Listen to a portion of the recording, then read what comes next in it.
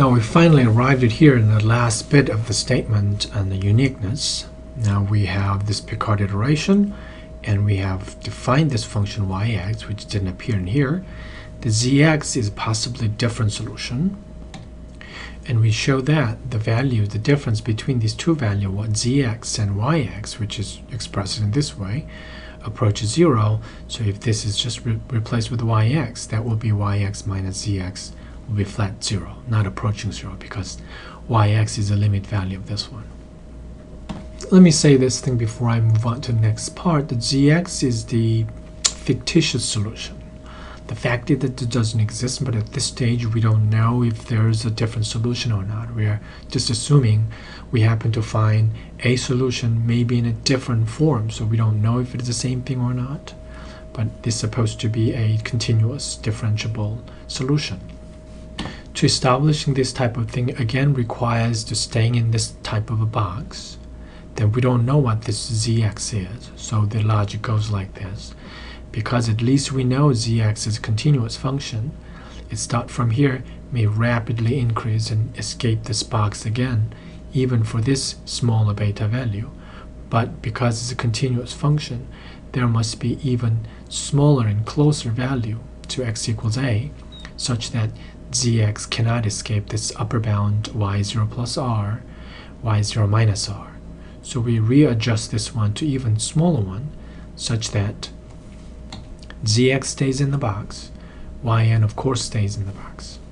So here's the statement I just said, and about the continuity of the zx, there must be the beta tilde around that value of a, and z of x, since it starts from y0, must stay inside this box y0 plus r and y0 minus r.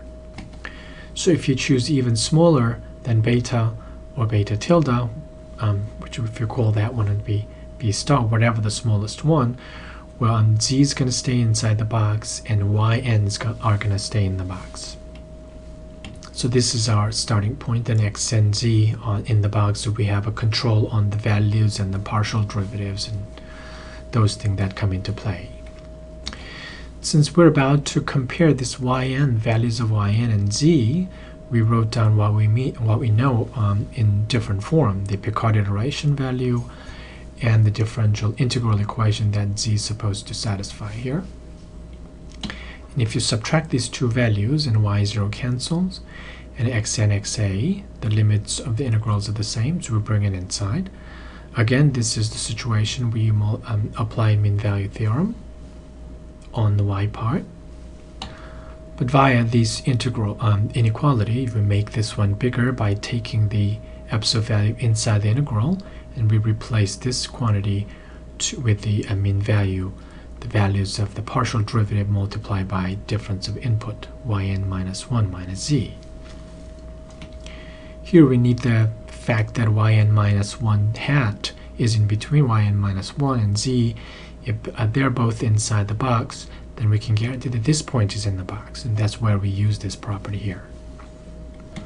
Since this point's in the box, and this can be replaced by this maximum possibility, m2, again this m2 value is actually the maximum, was a lot bigger box, but we're in a smaller region, so it still serves as an upper bound, and we have this integral part. Now we wrote this difference yn between yn and z in terms of difference between yn minus 1 and z. So we can do some recursive unfolding process to estimate this one nicely in terms of x and a. So I abbreviated this one as a gap. It's a gap of the gk, so gkt is this difference between these two values, ykt and zt. So the above statement can be summarized as follows. The gap gn is less than or equal to m2 times the integral of the gap gn minus 1. This part is a lot like that estimation of a little gk that we did before that looked just like this one. So I skipped the computation. If you unfold it one at a time, gn and gn minus 1, and replace this inequality again and again, then we'll easily arrive at here. Gn is less than or equal to this Taylor-like term. So now what we want to show is that this right-hand side, the upper bound of this Gn approaches 0. So m2 is fixed and beta is fixed. Up there is an nth power and down there is n factorial, and y0 is fixed. This is a standard result in Calc 2, but let me explain briefly why this one approaches 0. Is the following: when n reaches eventually some value k, where k is bigger than m2 beta while m2 is just fixed and denominator is increasing. So we keep multiplying. There's many copies of m2 beta, but from this point on, the k is bigger than m2 beta, and k plus 1 is bigger than m2 beta, and k plus 2 is bigger than m2 beta, and so on. So while if you look at more and more terms on this side here, m2 beta is fixed, and you can see that k plus whatever this one really goes to as large as you want. So no matter what happened before that part, from this point on, and this will definitely a lot smaller because the denominator gets really big. So we can easily see that approaches 0, but you can find the formal proof in the typical calculus textbook. But this is why, pretty much why this one approaches 0. Since this definition of a Gn is difference between yn and z, and this one approaches 0, that forces this entire thing that approaches 0. What is the limit n approaches y and x? That is yx, so this proves that yx and zx is exactly the same value.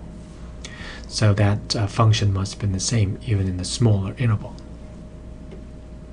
So here I'm showing just the existence and uniqueness part of the statement. And if we define yx using this Picard iteration, it satisfies this differential equation with the initial condition. If there is some different form of a solution, we can argue that those values must be exactly the same as what we have founded here using Picard iteration. Therefore, that's the only solution we have.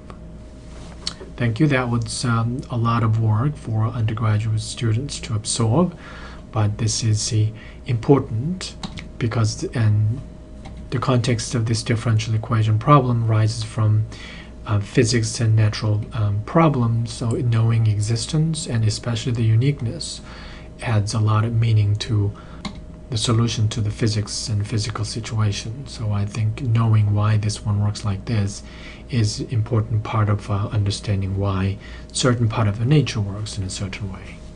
Thanks.